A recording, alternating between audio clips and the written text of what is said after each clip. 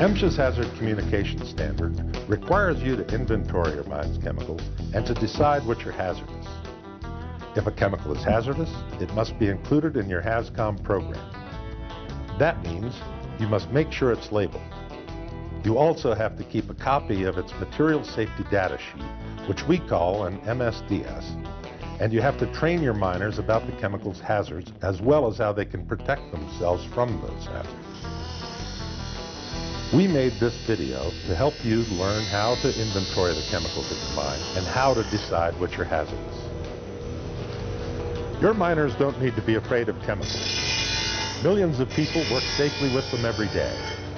But their health is at stake, and you have to provide a safe and healthful workplace. We realize that in any industrial environment, exceptions can occur. Equipment can wear out, leaks can develop, machinery can run into containers. Where emergencies can happen, or when chemical overexposures can harm your employees, they need to have the knowledge to protect themselves. That's what MSHA's Hazard Communication Standard, or HazCom, is for. Now, what do you have to do to comply with HazCom, and how does it work? If your operation is like most mines, compliance is not complicated. You have to inventory the chemicals at your mine and determine which are hazardous. Keep a list of the hazardous chemicals. Establish a written HazCom program. We have models that you can use for a pattern. Prepare a label and MSDS for your product. Make sure that containers of hazardous chemicals are labeled. Keep a file or book of MSDSs for the hazardous chemicals at your mine. Train your miners about the HazCom program and the hazardous chemicals they can be exposed to. Allow your miners to look at the HazCom information you have and give them a copy of it if they ask. Hazard determination is your chemical inventory. You must look at all the chemicals at your mine and decide which can be a physical or health hazard. Some chemicals are physical hazards, some are health hazards, some can be both, and some are neither. Some chemicals are exempt from HazCom because they're already regulated by other federal agencies.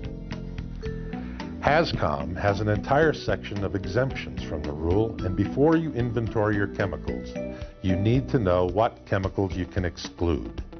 If you buy an ordinary consumer product, you do not have to include it in your mine's HazCom program if you use it as a manufacturer intended, and it does not expose the miner more often or for longer duration than ordinary consumer use. Here's an example of what we mean.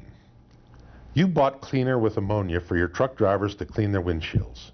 The drivers clean them 2 or 3 times each shift. Should you include the cleaner in your HazCom program? The answer is no. Your truck drivers are using it like an ordinary consumer would. Suppose you bought the same ammonia-based cleaner for your janitor to use. He'd use the cleaner on counters, mirrors, windows, bathroom tile, and other parts of your mill all day long. Should you include the cleaner in your HazCom program? Yes. The cleaner will be used as the manufacturer intended, but the janitor is exposed to ammonia for a longer time than an ordinary consumer would be. Manufactured goods, such as plastic pipes, conveyor belts, repair steel, and tires, are at every mine. For the purpose of HazCom, such goods are articles. Even if they contain a hazardous chemical, articles are exempt. There are 2 conditions, though. They must release no more than insignificant amounts of a hazardous chemical and pose no physical or health risk to exposed miners. This galvanized pipe is perfectly safe under ordinary mine conditions.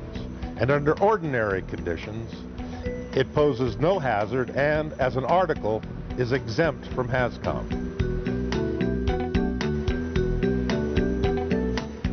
Does anyone ever weld on galvanized pipe? It happens in a lot of places. Among other problems, galvanized pipe is coated with numerous hazardous chemicals, including lead. When you're welding on it, significant amounts of lead fume are created, among other health hazards, and the pipe is no longer exempt.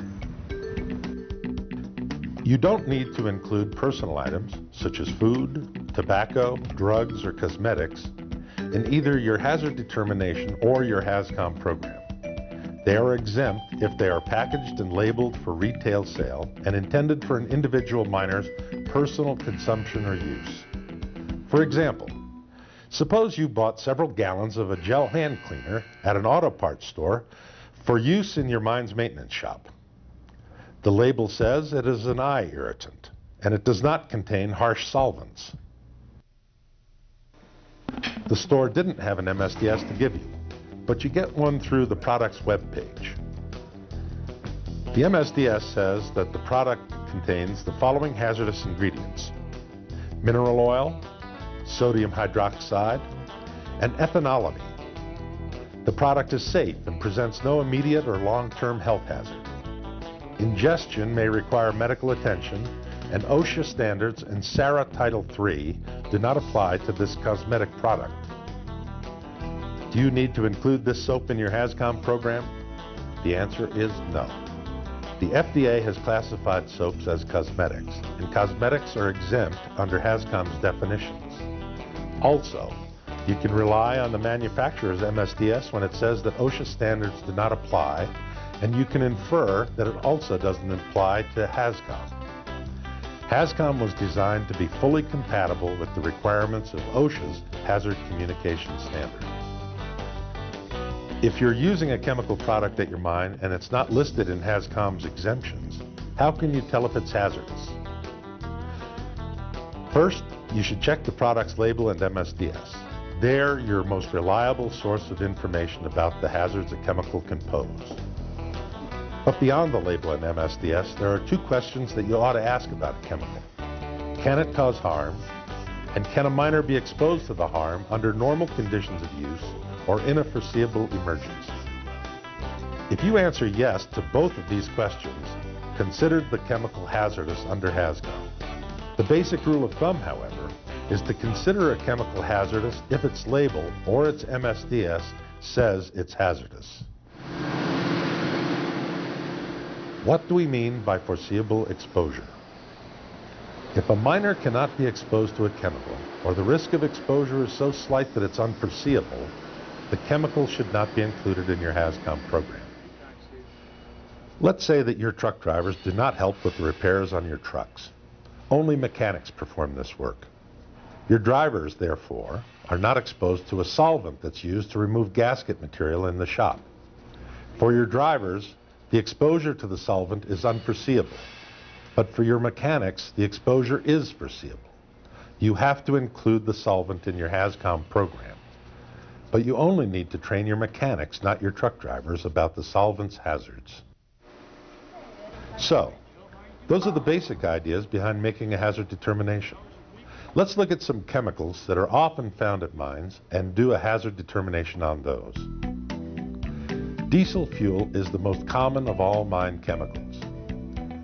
You have 3 pieces of diesel-powered equipment at your open pit mine, which you fuel with off-road diesel number 2.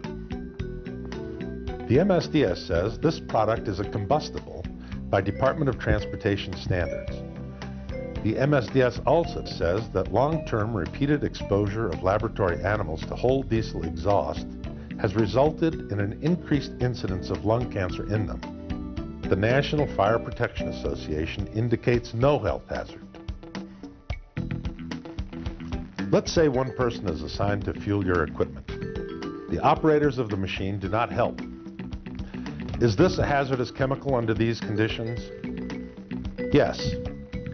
Diesel fuel is combustible, and both the maintenance person and the machine operators have a potential for being burned, and they must know of this hazard. There could be severe acute health effects from breathing the hot fumes if fuel were to spill on the engine. Exhaust fumes contain toxic gases and can be carcinogenic as well. What about motor oil? The label says there's no known hazard. The MSDS says that animal studies show used motor oil can cause cancer. Is motor oil a hazardous chemical? When new oil is put in an engine, it's not a hazardous chemical. But used motor oil is hazardous, and you must tell the employees who change the oil on your equipment about the potential cancer hazard. What about your mine's product? Is it a hazardous chemical? All mining commodities are chemicals. Many mine products, though not all, are hazardous because they contain silica, a hazardous chemical. Other components can also make a commodity harmful. If your mine's product is hazardous, you must include it in your HazCom program and prepare an MSDSN label to give to your customers. You probably already know how your product should be classified. If not, you will have to review available scientific evidence to determine its hazards.